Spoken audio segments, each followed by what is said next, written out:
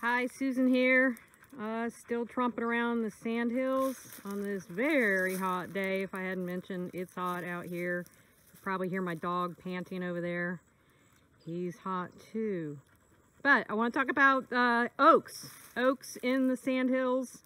This is Myrtle Oak, Quercus myrtifolia.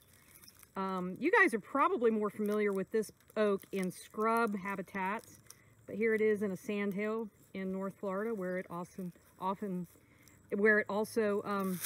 occurs, at least in very, very xeric conditions. And it's an evergreen oak, so it doesn't drop its leaves, unlike some of the other oaks right now. And it really has what they call a spatulate leaf.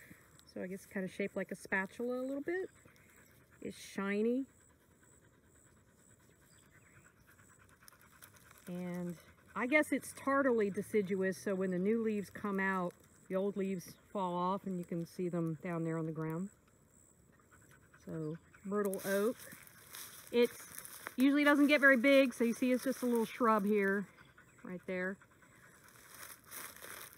Bunch of it. And then right here, this is a turkey oak, and probably so named because of its leaf is reminiscent of a turkey foot, I guess. Somebody thought that.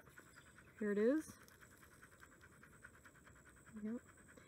It is a deciduous oak, so it dropped its leaves probably last year, and these are new leaves just coming on, so they're nice and fresh and green.